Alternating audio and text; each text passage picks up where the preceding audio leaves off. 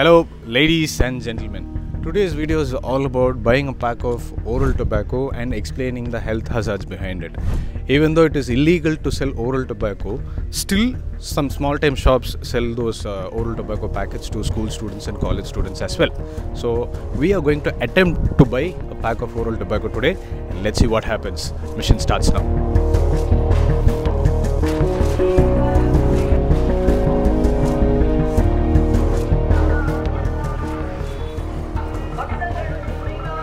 Yes, mission accomplished, ladies and gentlemen. Finally, I've managed to buy a pack of this oral tobacco. So this is what they have been selling. I took a closer look and I read it. The actual price of this packet is 26 rupees. But what they got from me was 100 rupees, which is nearly 4 times the price of this packet. So let's go and break down the health hazards of this one. So let's meet there. Yes, many Indian states have actually banned smokeless tobacco products like Kulip and nuns. Also, selling cigarettes within 100 meters radius of schools and colleges is prohibited by the law. But let's be honest, are these laws strictly enforced? If so, why are youngsters the largest consumers of these harmful products? Not just that, I noticed something unusual during this year's IPL. Usually we are bombarded with ads from food delivery apps, tech brands, etc. But this year, fantasy gaming apps and Pan Masala ads dominated the screens. That raised a disturbing question in my mind. Pan Masala is legal, but Kulip isn't. So what exactly is wrong with Kulip? Let's hear it from our expert. Hi, this is Dr. Joshua Stalin, orthodontist practicing at the Cornerstone Dental Clinic, Karapakkam, Chennai. Products like Hans and Kulip contain areca nut, tobacco, slaked lime and artificial flavors. These are all known carcinogens. When consumed over time, these can cause chronic irritation, fibrosis and eventually oral cancer. As doctor said, that's the basic difference between Pan Masala and Kulip. The brands endorsed by celebrities does not contain any tobacco, allowing them to legally advertise. Since Kulip is disguised as a mouth freshener marketed to teenagers, sold without clear labeling, often tax-free and unlicensed, they are banned in many Indian states, unlike cigarettes. When the Kulip pouch is placed between the lip and the gum, the nicotine gets absorbed through the oral mucosa. Within seconds, millions of nicotine molecules jets into the bloodstream and rush to the brain, where nicotine binds to a nicotinic acetylcholine receptor, just like a missing puzzle, triggering dopamine release, the same happy hormone involved in pleasure, reward and motivation. This gives users a brief euphoric high and a false sense of happiness. But that high doesn't last long. The brain starts craving for more dopamine. So the user takes another pouch and then another. That's how nicotine creates addiction subconsciously. But that addiction is just the beginning, because the real monsters are the carcinogenic agents like tobacco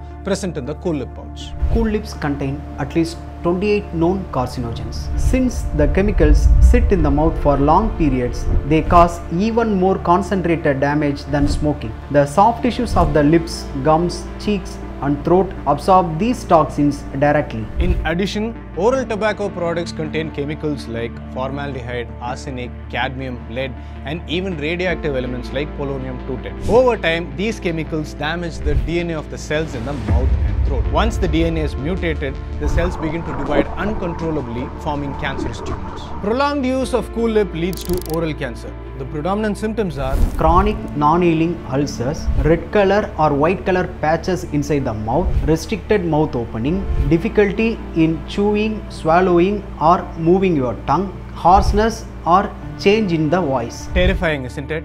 If you think the symptoms are pathetic, you should listen to what our doctor says about the treatment. I have seen quite a few cases in my career. In most of these cases, the treatment involved surgically removing huge portion of the affected tissues, involving their tongue, their cheek and other areas. Even after the treatment, the patient will be having difficulty in doing day-to-day activities like speaking and chewing. So it is always wise to prevent this rather than treating this. All these problems are caused by this 26 rupees sweet smelling tobacco. But what starts cheap ends up eating all your life savings. Surgery for oral cancer can cost between 4 to 10 lakhs.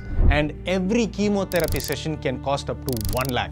If it is in government hospital, it's our tax money that goes for their treatment. Let's leave Kulip aside for a while and talk about the so-called non-tobacco pan masalas endorsed by our favorite celebrities. Are those really safe to consume? Nowadays, lot of companies promote non-tobacco pan masalas. Lot of people consuming them thinking that they are not harmful, but the truth is that they are also as harmful as the tobacco containing pan masalas, because they also contain large amount of cancer producing agents like auriculine, calcium hydroxide and nitrosamines. So they should not be used either with or without tobacco. In a 2016 study on 4.5 lakh people, it was found that the odds of developing oral precancer in non-tobacco pan masala users were 20.71 and in tobacco users were 88.07 at 95% confidence interval against non-users of both. Even the celebrity-endorsed safe pan masalas often come with healthy add-ons such as Hans or Gutka, silently turning casual users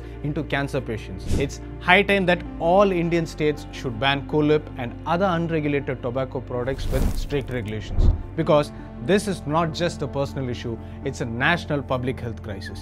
So choose your heroes wisely. Even they don't use the products that they endorse. I got away from all kinds of junk. I did not have a cheat day at all. I don't smoke. I don't encourage smoking also. No tobacco, nothing. If you find this video helpful, share it as much as you can. I'll see you in another one. Until then, this is Rakesh signing on. So those who are already using these products, it's better to quit them as early as possible. It is very important to note the trigger points. The trigger points are places or situations where you use them often. Identify those trigger points and avoid those situations. Slip-ups can happen. Don't give up. Restart again and stay committed.